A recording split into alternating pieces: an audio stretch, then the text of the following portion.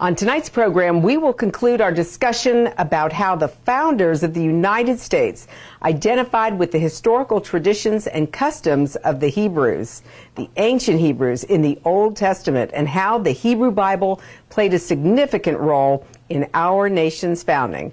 So gather your children and your grandchildren as we take a journey back in U.S. history. Good evening. I'm your host, Laurie Cardoza-Moore, and this is PJTN Online. Tonight, we're going to talk about our organization, our mission, how you can get involved, and we're going to continue our discussion about the history of this country that is not being taught in our U.S. schools. So this is our opportunity once a week to talk about related topics and to hear from you, to hear your comments and answer your questions. So I'm glad you're tuning in tonight. We've got an incredible show, lots of interesting things to share with you. So I hope you have a notepad and a pen. You're taking notes so you can share this information with your family and friends. The mission of proclaiming justice to the nations is to educate Christians about our biblical responsibility to stand with our Jewish brethren and defend the state of Israel against the rise of anti-Semitism. And of course, we all know that anti-Semitism is on the rise globally, not just in Europe as we've seen in the past, but even here, right here in the United States of America, which is shameful because the United States of America is a Judeo-Christian nation. But that's why we have our show. That's why we produce our programs, so we can educate Christians to stand against this age-old, ancient hatred.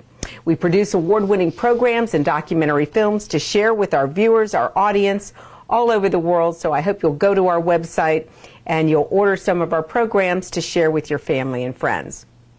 We also distribute those programs to 21 global media partners in 200 nations, ultimately reaching 2.6 billion viewers. Yes, ladies and gentlemen, that's right. No other organization is reaching 2.6 billion viewers every week with our award-winning programs. I also want to invite you to become a PJTN Watchman tonight. We can't do the incredible work we do without the partnership of so many friends like you. And I want to thank all of those of you who have joined PJTN, who've signed up to become a watchman, who are contributing $20 a month to help us keep programs like this on the air and to reach more Christians around the globe. And also to encourage our Jewish brethren so that they know they don't stand alone. What is the role of the Watchman? You may be new to the program and new to PJTN. The mission of the Watchman is to educate the inhabitants, just like it says in Ezekiel chapter 33. God warned the prophet that if the prophet saw or the watchman saw the enemy advancing upon a city, that it was the role of the watchman to warn the inhabitants of the city so that they would be able to shield themselves. However, if the watchman fails to warn the people and any innocent blood is spilled, it will be required of that watchman. However, if the watchman does inform the inhabitants and the inhabitants refuse to heed the warning of the watchman, then if any innocent blood is spilled, it will be required of them. And that's what our role at PJTN is. Whether you're a watchman here in the United States in one of our communities or around the world, you have a biblical responsibility to stand with our Jewish brethren against this hatred. As a watchman, you also commit to not only financially supporting PJTN, but prayerfully. We rely on the prayers of Christians and Jews all over the world who pray for us, who pray for the work that we do, and pray for our message. So I want to just encourage you to consider becoming a PJTN Watchman tonight. All it takes is a monthly contribution of just $20 a month to support these efforts. And our goal this year is to sign up 7,000 new PJTN Watchmen. Your monthly donation will help ensure that PJTN remains on the front lines and in the headlines of this all-encompassing war. In 1 Kings chapter 19, we're reminded that God said to Elijah that he had preserved 7,000 who had not bowed their knee to Baal, to a false god. And the same is true with regards to anti-Semitism. One of the issues that we deal with within Christianity is replacement theology.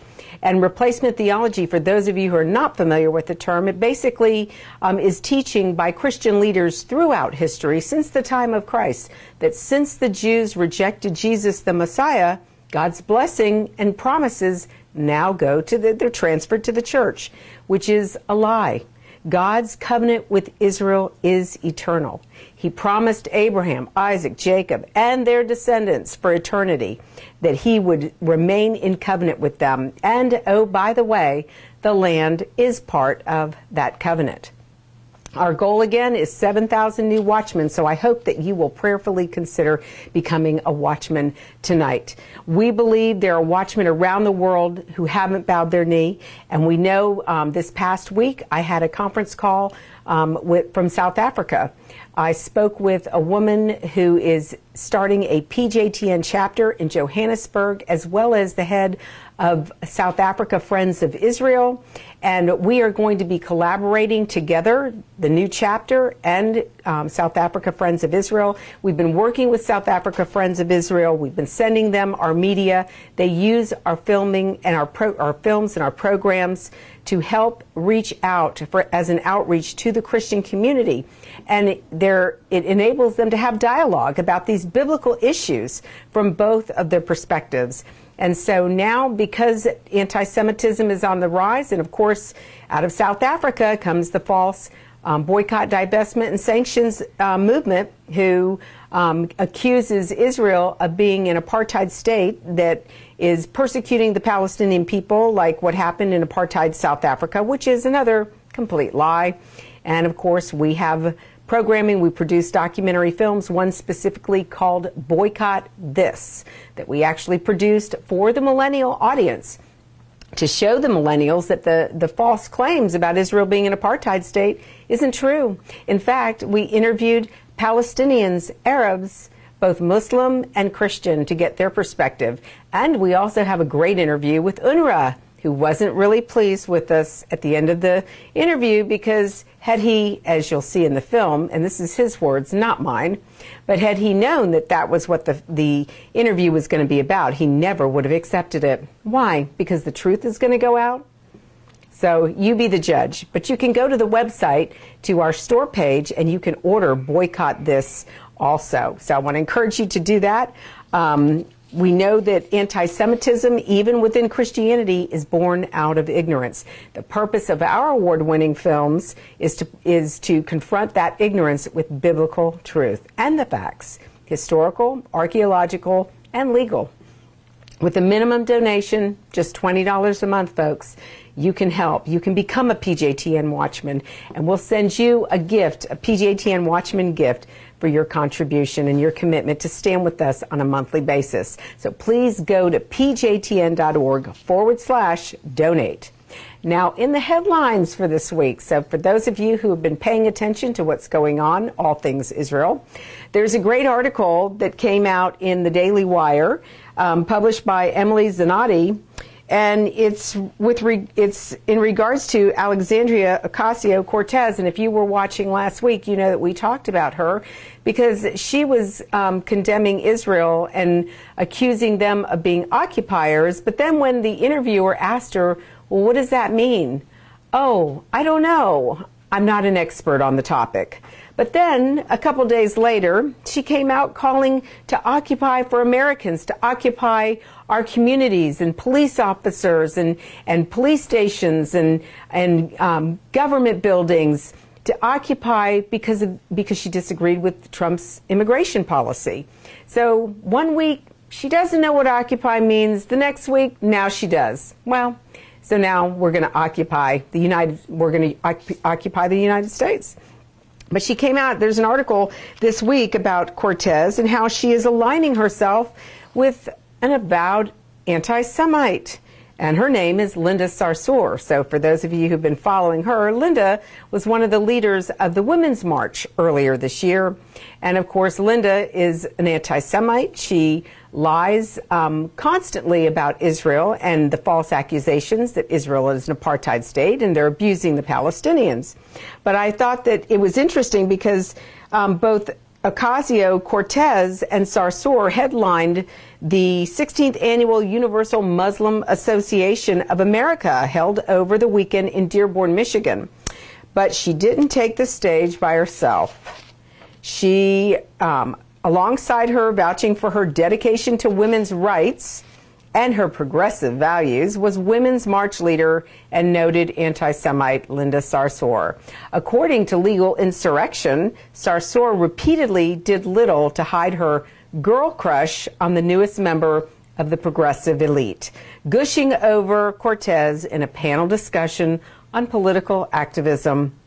Sarsour also mentioned that same interview was Cortez's the interview that Cortez is pro-Palestine, even though Cortez had trouble articulating a position on the Israeli-Palestinian divide in an interview with PBS's Firing Line, even admitting quite publicly that she wasn't well versed on the issue.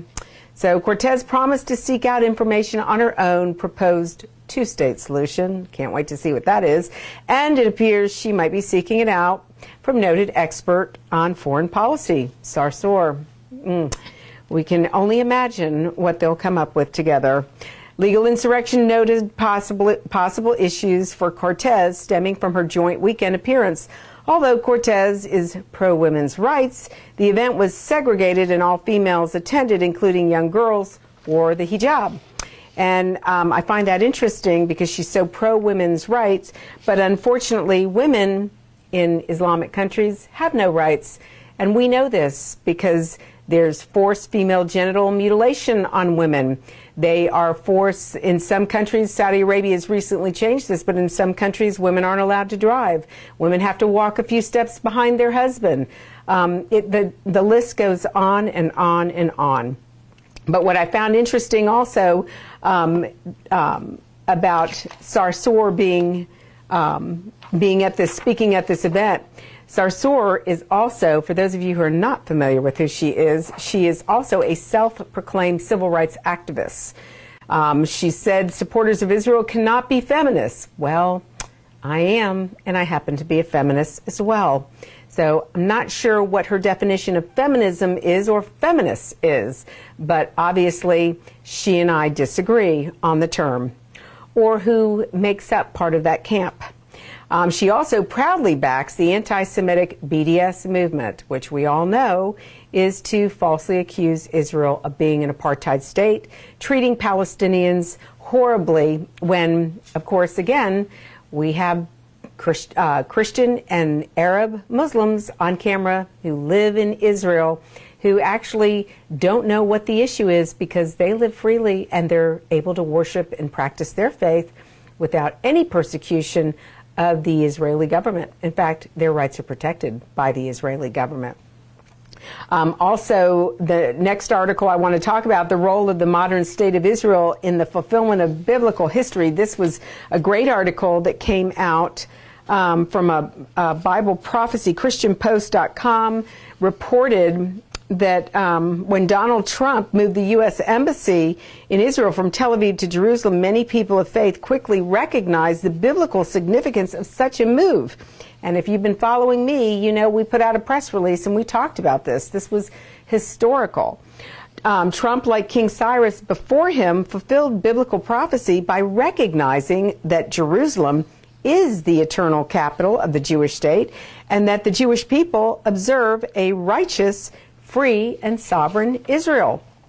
However, this was not the first time in the modern state of Israel's short 70 years that it has played a role in the fulfillment of biblical prophecy. Many of the miracles we are witnessing in Israel today were promised in the Bible long ago. For example, in Ezekiel chapter 34:13, the verse says, "And I will bring them out from the peoples and gather them." The ingathering of the Jewish people, all the exiles, and all 12 tribes of Israel from the four corners of the world would begin. And we know that that's happening. Yes, the Jews are coming from Europe. They're coming from the United States. They're coming from all over the world. But there's also members of the tribes, like the tribe of Manasseh that's coming out of India. And there are other tribes as well. Also, another biblically prophetic significant event is the spiritual partnership between Jews and Christians. And if you have been tuning in to PJTN online or you've watched any of our documentary films, you will know that we talk about Ephraim and Judah, that we will unite together, that there will come a time in the last days when the Jews will stop vexing Ephraim, and Ephraim will stop being jealous of Judah. But unfortunately, many Christians do not know who Ephraim is. They've never associated themselves with the blessing that Jacob, remember Abraham, Isaac, Jacob, gave to his grandson Ephraim, that he would grow into a multitude of fish in the midst of the sea. And one of the symbols that Christians, that you'll always find on Christian vehicles, jewelry, even pictures on walls, are the fish. Well, there's a reason, ladies and gentlemen. It's because that was the blessing that Jacob gave to his grandson Ephraim. Ephraim, if you will recall from your Bible study, was one of Joseph's sons, and he was half Hebrew, half Egyptian. He was not fully Hebrew. Joseph married a high priest of Egypt's daughter, so that made his children half Hebrew, half Egyptian. And we do recall that Jacob told Joseph when he was giving that blessing that these two boys would be his from here on out. Any children that Joseph had after those two boys would be Joseph's. But Ephraim and Manasseh belonged to Jacob, and Jacob said, I'm going to put my name on them, Israel. So there you go. So that's a quick lesson. But also the other prophetic event is the revitalization of the Hebrew language. The prophet Zephaniah describes how in the end of days all the nations of the world will have purity of speech. For then I will make the peoples pure of speech, so that they will invoke Hashem by name and serve him with one accord. That's in Zephaniah 3:9. We understand that from Zephaniah, that all the nations of the world will study Hebrew to call out the name of God together in his holy language. And that's incredible. And I share this article with you tonight because part of what we're going to discuss tonight is the issue of the Hebrew language and our founding fathers. So it's fascinating to see how even the United States of America, our early founders, wanted to make Hebrew the official language of the United States. Another topic I want to talk about tonight is the incident at the synagogue in Carmel, Indiana this past weekend, Friday night, where a synagogue was defaced with swastikas and anti-Semitic graffiti. And I have not heard anything about the Christian community there in the local Carmel community. I'm still waiting to hear what the outcome was, if there's been any Christian leadership who have reached out to the synagogue and made a public statement condemning this outrageous attack. But again, ladies and gentlemen, this is happening all the time in the United States. In fact, in 2017, the Anti-Defamation League, or ADL, came out with a report that showed almost 70% increase in anti-Semitic incidents in the United States of America. It's pathetic. And we need to call these people out, and they need to be held accountable. And once they also need to be brought to justice. Once they're caught, they need to be tried for defacing private property. And then the final, again, here we are, Christian anti-Semitism, replacement theology running rampant. The last article I just want to mention is the Simon Wiesenthal Center protests Episcopal Church bishops' anti-Israel stance. Bishop Gail Harris of Massachusetts calls for punitive measures against Israel, is condemned for spreading fabrications bordering on blood libel. And we all know that there are many Christian denominations, the Presbyterians, the Mennonites, Church of Christ, and of course the Episcopalians, who have taken the side of the Palestinians. Doesn't matter that the Palestinians are butchering Jews in the streets of Jerusalem. It's okay, because those church leaders think, well, the Jews are getting what they deserve. They rejected the Messiah, number one, and number two, they're occupying Arab land. So it's because they don't read their Bible. They read their doctrine and their tradition in their seminaries. That's the problem. Ladies and gentlemen, if you are in churches of these denominations and you've gone to your pastor, and maybe you haven't, maybe you need to, and ask your pastor where he stands on these issues. If he agrees, you should leave, because I wouldn't want to remain. In fact, the numbers are proving here in the United States and in Europe that many Christians, real people of faith, are leaving these institutional churches because of the false prophets who stand in the pulpits every Sunday and sometimes Saturday to give the word to their congregants. So I hope that you will, again, seek out your pastor and find out where your pastor stands on these issues. I want to just also finish up by saying last week we talked about Facebook, that Facebook was targeting PJTN again. We were trying to launch some ads to try to find more like-minded Christians, Jews, and people of conscience on Facebook, and they blocked us. Well, we put a call into our Congresswoman, Marsha Blackburn's office, and we immediately, within 2 days, received a response back from Facebook letting us know our ads can continue. We were accused of putting out political ads, which, of course, we are a nonprofit organization. We are far from political. We are biblical. So that has been reconciled. So anyhow, I just wanted you to know that Facebook is paying attention. I also want to just continue our discussion tonight on the role the Bible played in the creation of the United States and its constitutional republic. At a time when revisionist history orders the content in our children's textbooks in classrooms throughout America, we are slowly losing our historic connection to the role the Hebrew Bible played in the early foundations of this United States. In fact, under the new Common Core state standards, we are no longer teaching our children about our founding. Edmund Burke stated, "People will not look forward to posterity who never look backward to their ancestors." That is so true, ladies and gentlemen. We cannot know where we are going or what our destiny is unless we understand our past. And that is critically important. Today, because of the Common Core standards in our state schools, we're starting at the Reconstruction period or following the Civil War.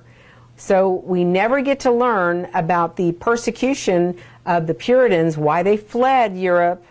We never get to learn about George Washington and the American Revolution and why they fought.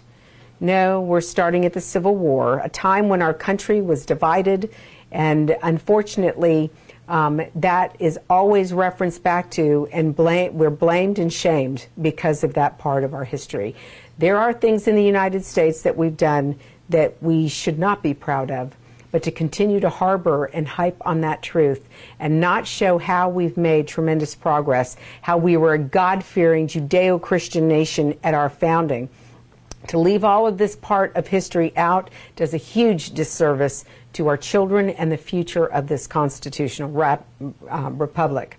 In Rabbi Ken Spiro's book, World Perfect, The Jewish Impact on Civilization, he writes, quote, "In England, the Puritan identification with the Bible was so strong that some Puritan extremists sought to replace English common law with biblical laws of the Old Testament, but were prevented from doing so. In America, however, there was far more freedom to experiment with the use of biblical law in the legal codes of the colonies. And this was exactly what these early colonists set out to do." Norman Brebejeski wrote, quote, the Puritan respect for Hebrew extended to it being a required subject on a par with Latin and Greek, and it was part of the curriculum in Harvard, Brown, Princeton, Johns Hopkins, Yale, Columbia, and Dartmouth, the last three of which universities preserve Hebrew inscriptions in their official seals. How those universities have changed. They've forgotten. They haven't studied their history to understand their destiny. And now look at what's happened to those universities. The Hebrew oration was given annually at Harvard graduation ceremonies until 1817. An intimate knowledge of the Old Testament scriptures in English translation was part of the formative home education of many New Englanders and early settlers in other regions. Right now, I want to show you a great video that I just found by Rabbi Meir Soloveichik about the history of our nation's founding. Watch this. The Hebrew Bible lies at the center of the American imagination, and it is one of the central inspirations for the founders. Rabbi Meir Soloveitchik leads the oldest Jewish congregation in the United States. He's also a professor at Yeshiva University and told CBN News how Jewish scriptures helped America's founding fathers form the nation we have today. On July 4th, after the Declaration of Independence was approved, and Benjamin Franklin and John Adams and Thomas Jefferson are forming a committee to decide what the seal of the United States would be, the first suggestion that Benjamin Franklin makes once this committee gets going is that the seal of the United States should be Moses and Pharaoh at the sea, with the motto, rebellion to tyrants is obedience to God. And so when Franklin is asked what story should emphasize or embody what we are trying to do here, the first place his mind goes to is Exodus. And the inspiration goes beyond scripture. Soloveitchik says most Americans would be surprised where the idea of religious freedom originated. Jonas Phillips is a man that I refer to as the most important American Jew you've never heard of. Phillips came to the colonies as an indentured servant. After working off his debt in Charleston, South Carolina, he moved north, served in the Revolutionary War, and became one of the most prominent Jews in the new nation. But despite his success, religious freedom eluded him. In Pennsylvania, non-Christians could not serve in the legislature. So, in 1787, Phillips decided to push for religious liberty in a big way. Jonas Phillips writes a letter to the convention and to its president. And that president of the convention, of course, is George Washington. And so he writes to say that the Jews have been passionate patriots, and they have fought for the revolution. In his words, he says, the Jews have fought and bled for liberty that they cannot enjoy. You have to appreciate the audacity, right? He's writing to the most revered man in America at the time, George Washington. Washington and the other leaders got the message loud and clear. The Constitutional Convention, not necessarily because of his letter, but the Constitutional Convention concludes with a document that really for the first time bans religious test for office. Phillips earned the respect of the founders and left quite the legacy. Benjamin Rush, a signer of the Declaration of Independence, attended Phillips' daughter's wedding, and one grandson, Uriah Phillips Levy, not only became the Navy's first Jewish Commodore, he also bought Thomas Jefferson's Monticello and preserved the estate for the American people. You see an extraordinary poetry to the story of this Phillips family and the intertwining of the story of this Jewish family and the story of the founders and the story of America. The founders envisioned the creation of America as sacred and wanted a sacred covenant between God and man. And it's this covenant that Rabbi Soloveitchik believes binds Jews and Christians together as Americans. I want both Jews and Christians to come out of these lectures with a renewed sense of wonder at the miracle that is the American story. And I hope that both Jews and Christians have a renewed sense of what we share as Americans when we understand the role that the Bible played in America's founding. Emily Jones, CBN News. Ladies and gentlemen, we must protect the future of the United States and our children by preserving the Judeo-Christian values in which our country was founded. If you have not become a PJTN watchman yet, I want to encourage you to please do so tonight. We need 7,000 watchmen who don't buy into the lies, who are willing to stand with our Jewish brethren and confront anti-Semitism in their communities. But we can't do it unless we educate our communities. We have to confront the replacement theology that has historically been the motivation behind Christian anti-Semitism. Ignorance breeds anti-Semitism and anti-Israel bias. Your continued partnership, financial support will go a long way to help ensure that we stay on the front lines on this issue. It is important that we teach our children about the close bond between America and Israel and the importance of why that bond must remain strong. We must protect the future of our children and pass to them the Judeo-Christian values on which our country was founded. Your continued partnership, again, and financial support makes all of that possible. It's because of your prayers, your financial support, being a watchman, being involved in your community that we're able to confront this hatred. We will not keep silent, ladies and gentlemen. We are on the front lines at PJTN and in the headlines. And so I'm personally asking you to join me on the front lines of this battle. Your financial support is vital to this continued effort. We're going to watch a short video about another opportunity for you to support PJTN. Let's look at this.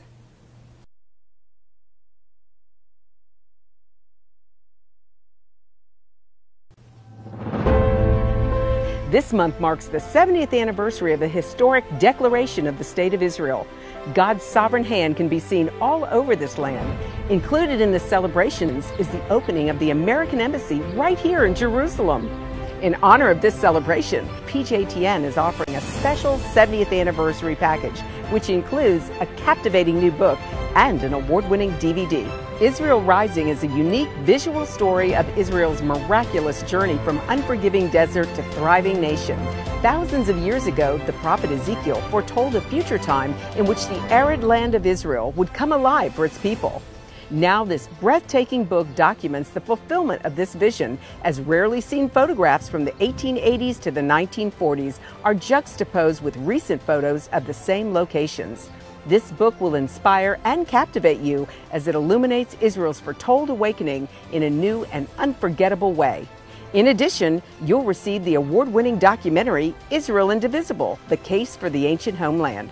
This inspiring film examines the many political twists and turns that make Israel the world's most controversial nation. From Abraham and the Promise to the issues facing the Jewish state today, the film examines the historical, archaeological, legal, and biblical foundations for the modern state of Israel. This is a limited time offer for these two remarkable resources for just a one-time gift of $70 today. Your generous donation will help ensure that PJTN stays on the front lines and in the headlines of all the important issues facing Israel and our Jewish brethren. So please go to pjtn.org today. Welcome back, ladies and gentlemen. During this segment of our program, we will discuss the rise of anti-Semitism and continue our Bible study about our biblical responsibility as Christians to stand with our Jewish brethren in Israel against this age-old hatred. In previous programs, we discussed going back to the origin of the word through a Hebraic perspective in order to put the text of Scripture in its proper context.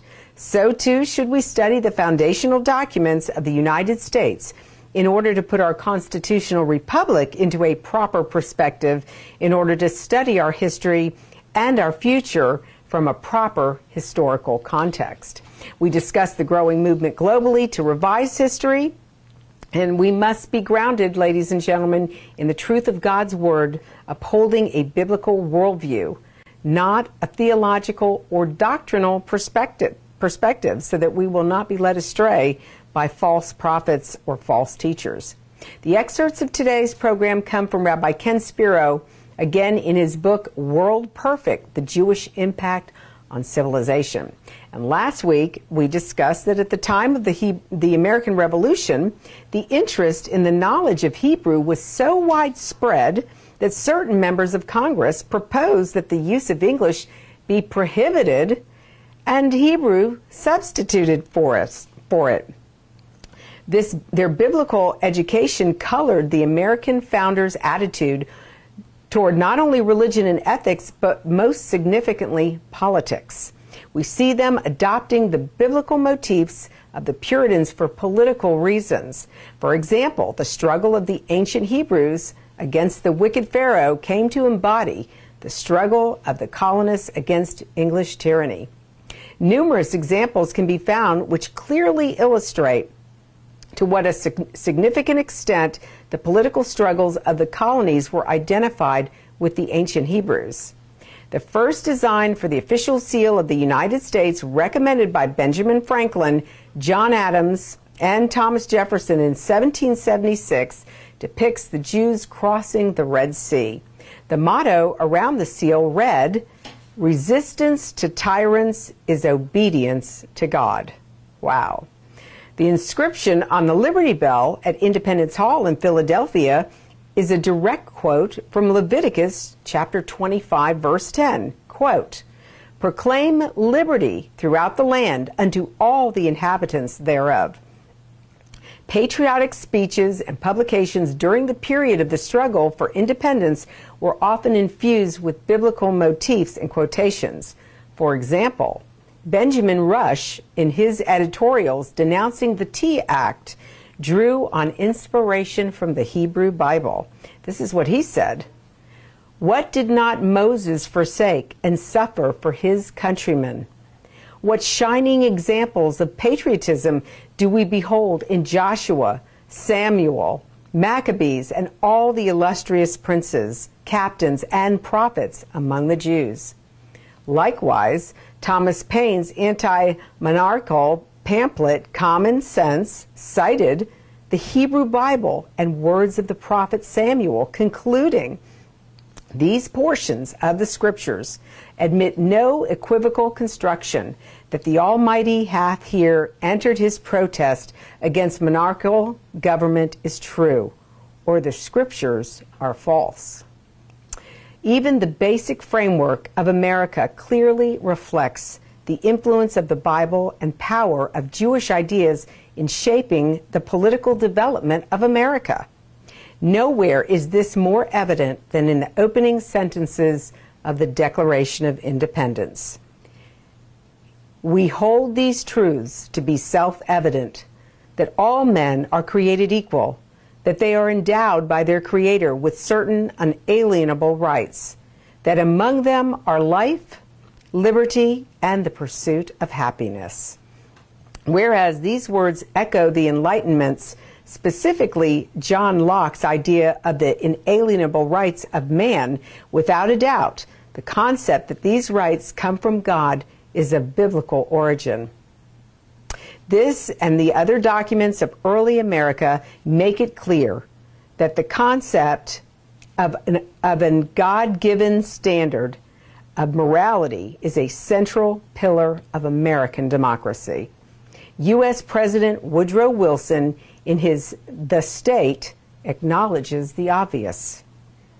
"It would be a mistake to ascribe to Roman legal conceptions an undivided sway over the development of law and institutions during the Middle Ages.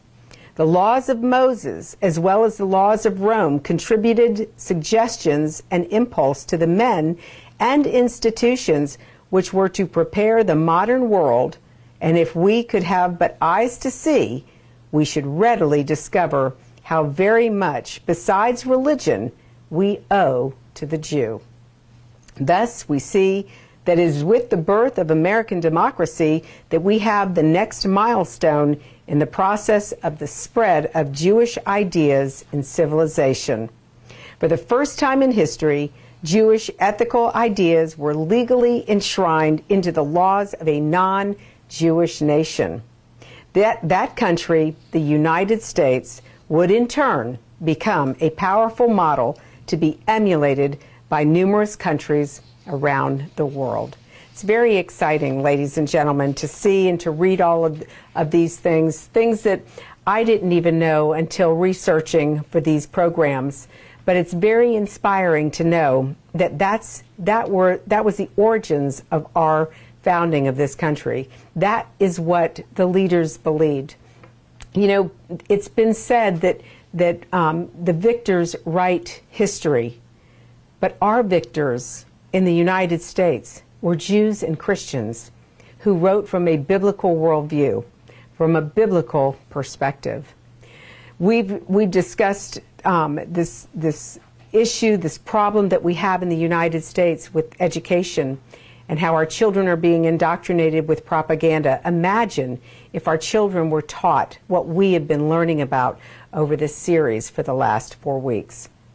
With the rise of global anti-Semitism that is being fueled by the lies in the Middle East against Israel, accusing Israel of being occupiers in their God-given land, we must sound the shofar of truth.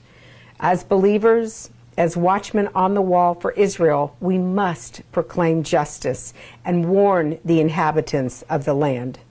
In Genesis 12:3, we are told, God told Abram, I will bless those who bless you, and he who ignores you, or I will bless those who bless you and curse him who curses you. But if we were to read that from the Hebraic perspective, God would have told Abram, I will bless those who bless you, and he who ignores you, I will utterly destroy. Why is our mission at PJTN for such a time as this? In Deuteronomy chapter 32, verse 6, we are told, remember the days of yore. Understand the years of each generation. We are commanded by God to study history. It has been said that history is written by the victors, as I said earlier. But again, our history was written by these godly men who were influenced by the Hebraic roots of our faith. In the case of the United States, our history was written by Jews and Christians. That is why PJTN has committed to expose the anti-Semitic, anti-American, anti-Judeo-Christian, unconstitutional, pro-Islamic content in our nation's textbooks. Our children are being led astray, and it's time that we take back control of this situation. This is the call of our generation, ladies and gentlemen, especially if you consider yourself a Christian or a Jew. I want to close our time of study with Joel chapter 1, verse 3. We're reminded in the Word, God told the prophet, tell your children about it. Let your children tell their children, and their children another generation. We're going to take a short break, and when we come back, we're going to take your questions and comments. So please send me your questions and comments right now. Hold on.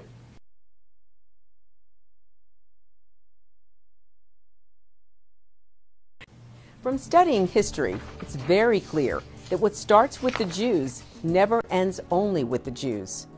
We must strongly stand against any anti-Semitic trends, for if not stopped, they'll cause harm to all of us, and we'll witness the downfall of our Judeo-Christian Western culture. Today, many people say there's no longer a need for a Jewish state, that Jews around the world no longer need a place of refuge. But anyone who has heard recent statistics about the worldwide rise in anti-Semitism would never make such a claim. The reality is that neo-Nazi groups and Nazi sympathizers are increasing around the world. Surveys show that over 1 billion people in the world harbor anti-Semitic attitudes. Close to 50% believe that Jews have too much power in the business world, and 2/3 of the world's population has never heard of the Holocaust or believe the historic accounts of it are inaccurate. If there's one thing history has taught the Jewish people, a place they can go in time of need is essential, and Israel fulfills that role. But the need for a Jewish state is not limited to being only a refuge for Jews. Jewish tradition in Israel grants full rights for women and people of all races, faiths, and gender. This tradition is what often makes Israel among the first countries to send doctors and field hospitals to any place where a natural disaster occurs, utilizing their medical advances to save lives worldwide. Muslims, Christians, and people of every faith, or those of no faith, have the freedom to worship or not worship as they choose. For Muslims, the Jewish state goes out of its way to provide this freedom. For example, every Israeli university gives students the option of deferring their exams during the month of Ramadan. The Knesset calls off all sessions at sunset during Ramadan to ensure that Muslim Knesset members can break their fasts with the traditional iftar dinner. In an open and democratic manner, Opportunities for education, advancement, and careers exist for all citizens in the Jewish state. Sadly, such rights and opportunities do not exist in any of the Muslim Arab states. For example, in neighboring Jordan, Jews cannot become citizens. And in Saudi Arabia, no non-Muslim can become a citizen. Saying that Israel must cease to exist as a Jewish state while accepting that other countries define themselves as Muslim is pure hypocrisy. In most of these countries, no rights exist for non-Muslims, women, and the LGBT community. Don't let yourself be manipulated by evil people with a wicked agenda. When the self-serving villains are in control, good people from all religions suffer. Muslims, Christians, and all people of conscience should stand proudly and show respect for a country that gives so much to the world in so many ways. Do your part, do your research, and do what you can to make a difference. Because what happens in Israel does affect us all. This is not just a Jewish or just an Israeli problem. This is a problem for all humanity, for each and every one of us who believe in freedom and human rights. Learn more about what you can do at pjtn.org. Welcome back, ladies and gentlemen. We designed PJTN online with you in mind. I hear from Christians and Jews all over the world who tune in to watch our programs every week, who send me comments and ask me questions. So we created this program so that we could go live and we could answer your questions, share your comments with others. And so we're going to do just that. If you do want to send a question or comment, you can go to comments at PJTN. Send me an email at comments@pjtn.org, or you can do it right here on Facebook, just below the screen. We're going to look at the comments and questions that are coming up tonight. I also just want to remind you, please visit our website at pjtn.org. Become a member. Sign up to get our newsletters, action alerts, and educational articles to help inform you so that you can help us as a watchman in your community to inform your family and friends. Of course, we're right here on Facebook tonight, so like us on Facebook. Follow us on Twitter and Instagram as well. Visit our pjtn.org/TV on YouTube and sign up to become a member. We've got a lot of programs posted there, a lot of information that you can watch throughout the week when you have time. So let's take a look at your questions and comments.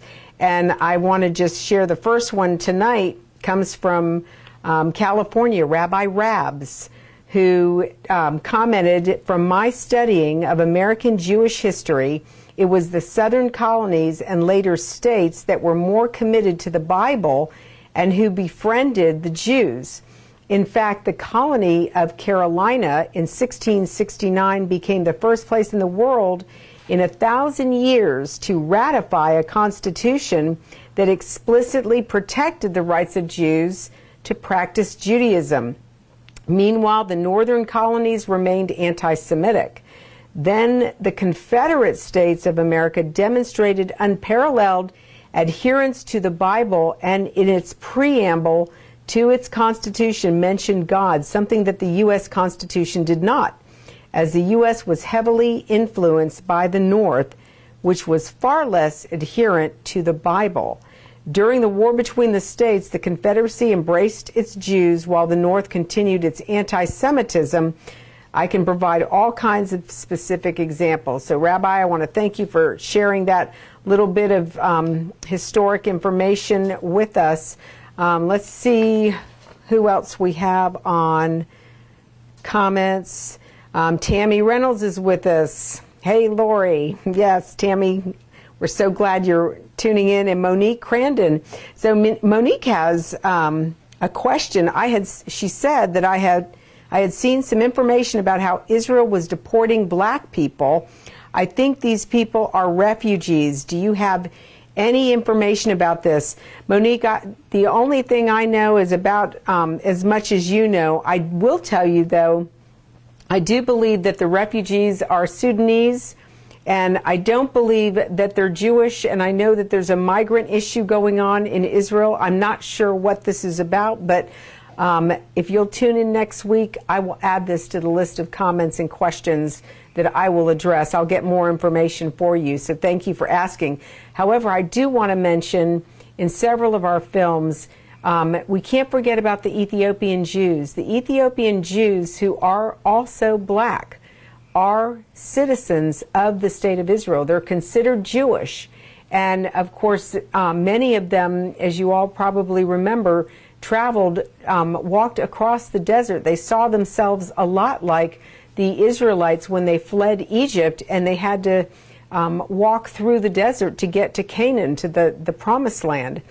And these Ethiopian Jews were embraced and welcomed. In fact, there was a campaign, I believe it was called Moses, where the Israeli government came in and helped to rescue these Jews, these blacks, these are Ethiopian, and bring them to Israel. In fact, there are many Ethiopian leaders in the state of Israel, and in fact, we interviewed one in our Boycott This documentary.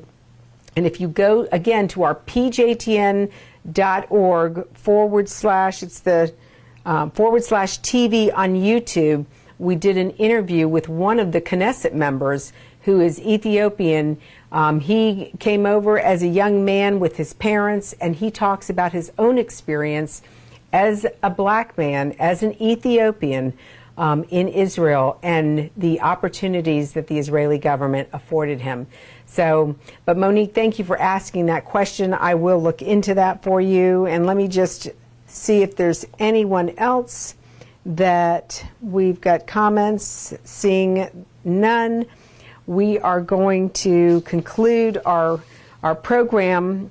I know some of you may be asking as you're tuning in, what can I do? How can I get involved? Again, as I stated earlier in the program, the most important thing that you can do is become educated about this issue.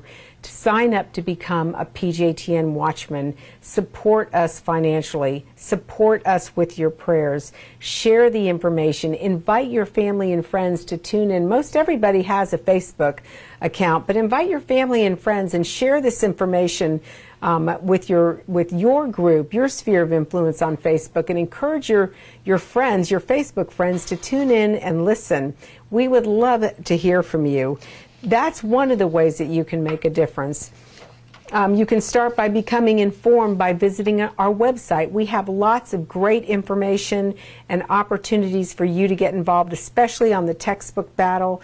Many of you are aware that we've been fighting exposing the anti-Semitic, anti-American, anti-Judeo-Christian content in our children's textbooks across the country.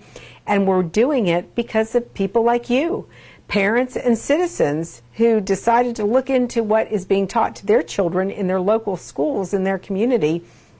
And they've decided to get involved in this issue. So there are opportunities to get involved. It just depends on what you're interested in doing. And you never know, there may be PJTN Watchmen in your community who want to join you in your effort. I also want to encourage you to partner with PJTN by signing up to become the Watchman. Again, supporting our mission with just $20 a month, ladies and gentlemen. Again, our goal for 2018 is 7,000 Watchmen.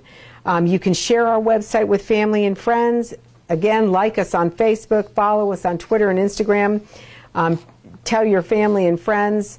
I also just want to encourage you, if you want to learn more, you can also tune into our award-winning program, Focus on Israel, on Daystar TV and God TV each week. Daystar's program is Saturday nights at 5:30 p.m. Central, that's 6:30 p.m. Eastern, and 3:30 p.m. Pacific time. You can also watch our Focus on Israel show on Daystar on Sunday nights too, so you have two chances on the weekend at midnight Eastern time, 11 p.m. Central, and 9 p.m. Pacific time.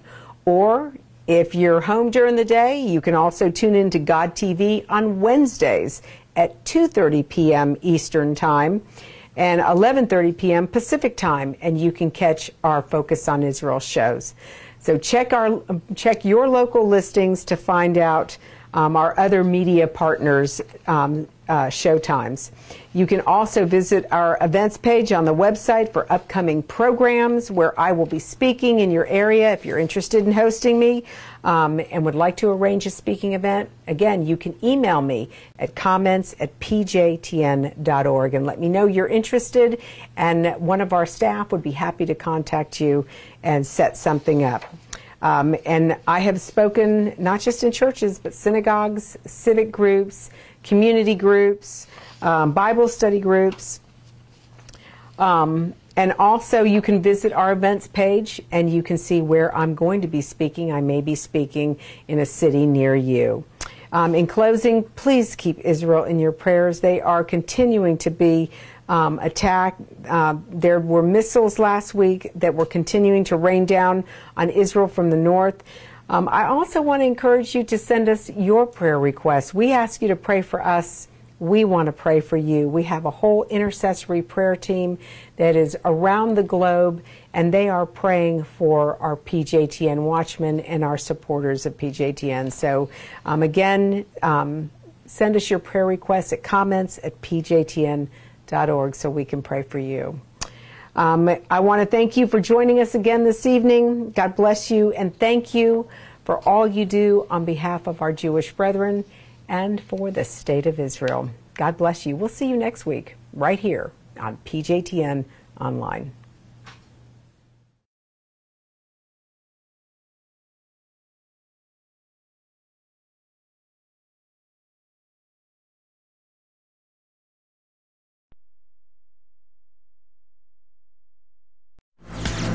To support this program, send your tax-deductible gift to Proclaiming Justice to the Nations, P.O. Box 682711, Franklin, Tennessee 37068.